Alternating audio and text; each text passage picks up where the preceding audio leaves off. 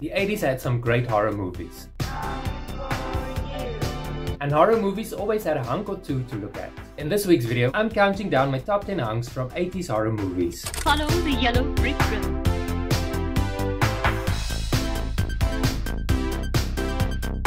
Long before the vampires of Twilight made brooding vampires hot and sexy, the 80s horror movie Fright Night gave us Jerry Dandridge, portrayed by Sarandon.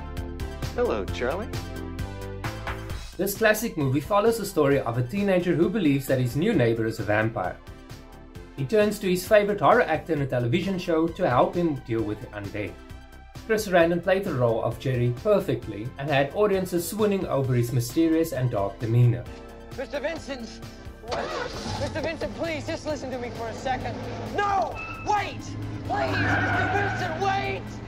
Fright Night was the second highest grossing horror picture of 1985, behind A Nightmare on Elm Street Part 2, Freddy's Revenge, and the most commercially successful horror film of the 1985 summer season. And I'm pretty sure that Sarandon was one of the reasons for the movie's success. Hello, everyone.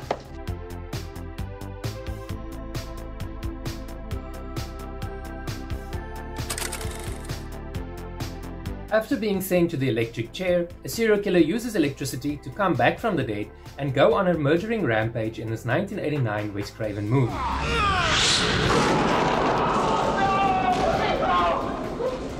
The protagonist, Jonathan, is portrayed by the handsome Berg, who started his acting career starring in smaller roles in such films like Never on a Tuesday and Miracle Mile before landing the lead role in his Wes Craven shocker, horror. What's a real shocker though is that there are still people watching my videos without being subscribed to the channel. Now how will you know if I post new videos? Go on, click on that subscribe button, I know you want to. And also while you're at it, click on the notification bell. Despite the film receiving mixed reviews from critics upon its release, Night of the Demons went on to become a cult classic, especially during the Halloween season. Oh, Mother! Hey. Come on, spill the beans, eh? Say. Everybody hide, quick! Get ready to light! The movie follows a group of high school students who throw a party in an abandoned funeral home on Halloween night. And of course, they accidentally summon a demon while attempting a seance. Will teenagers in horror movies never learn? Anyway, Billy Gallo is the reason why this film is on this week's list. Nah, just repossessed.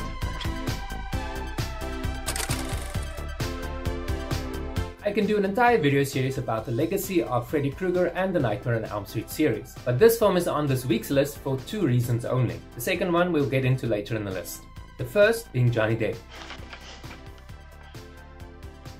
Johnny Depp, who looked very cute in his crop top, was selected for the part in Nightmare on Elm Street because Wes Craven's daughter said that he was dreamy and she threatened to run away from home if he wasn't cast in a movie. We're all thankful that Craven listened to his daughter. I don't think the film would have been the same without Johnny Depp in it, wearing his crop top. Did I mention he's wearing a crop top?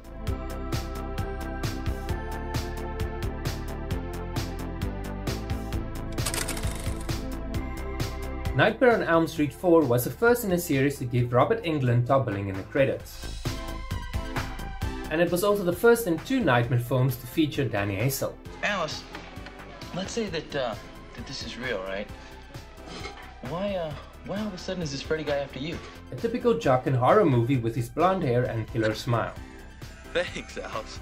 The plot in Nightmare on Elm Street films never really mattered. It was all about Freddy Krueger and his sadistic games. But in this film, Danny Hassel was another reason to keep watching, and also hoping that he made it out alive in the end. In fact, he was never supposed to survive, as the character of Dan had no name when the script was written, but they eventually decided just to name the character after Danny Hassel. And thankfully, his character returned for another installment the following year. Horror movies in the 80s was the gift that kept on giving, and Russell Todd was no exception.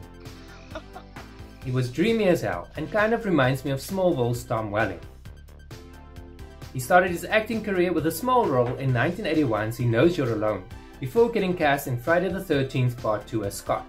He portrayed another character named Scott in the 1984 film Where the Boys Are, which I will be checking out in my Friday movie review.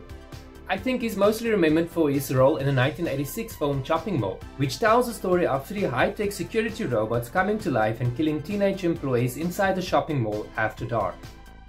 In my opinion, he checked off all the boxes to become a Hollywood hunk, but unfortunately he left acting behind in 1997.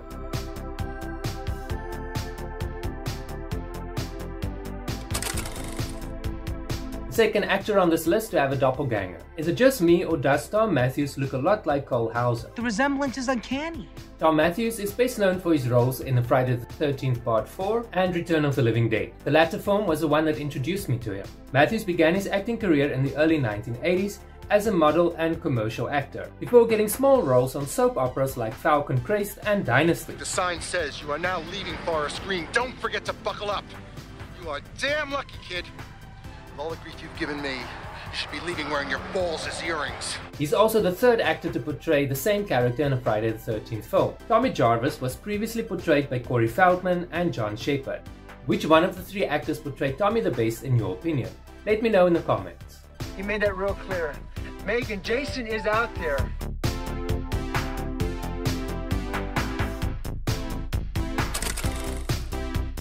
Jeff Goldblum made his acting debut as a home-evading thug in the 1974 Charles Bronson film Death Wish, before gaining wider attention for his role in the 1978 film Invasion of the Body Snatchers. That they do, and I just stick them together. But none of them knows what the project really is. With well over 140 credits to his name, this handsome actor clocks in at well over 6 feet, and he first caught my attention in the 1986 remake of The Fly, especially when he removed his shirt. I wouldn't necessarily say that this was the film that made me realize I like guys, but I had a few questions. He was questioning his questioning of his sexuality. Initially, Mel Gibson was considered for the role of Seth Brundle, but he turned it down and Jeff Goldblum was cast in the role instead.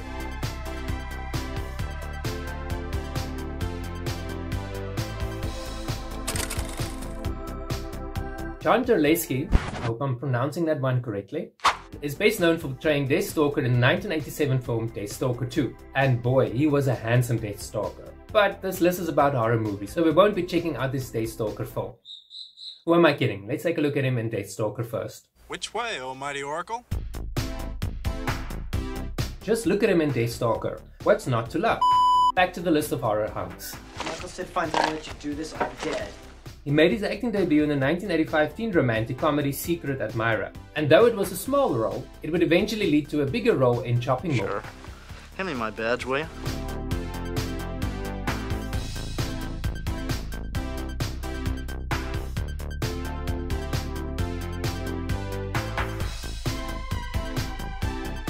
And his role, in my opinion, is definitely a standout in the film, if not also in his acting career. Robert Rusler made his film acting debut as Max in the 1985 hit comedy Weird Science. Check it out. Yo! Check us out! And that same year he appeared in the gayest horror film of all time according to many critics. He and Mark Patton became close friends while filming Freddy's Revenge, something that made their on-screen chemistry so much more believable. Are they just friends in the film? Were they more than just friends in the film? Seriously losing it, bro. I'm scared, Grady. One can just dream about the two characters being lovers. Despite having more than 60 acting credits to his name, his role in Freddy's Revenge, especially the shirtless scene, in my opinion was his best role.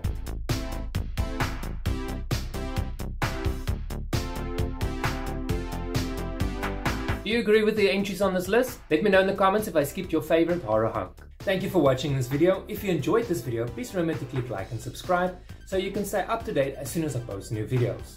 For a similar video to this one, click on this link.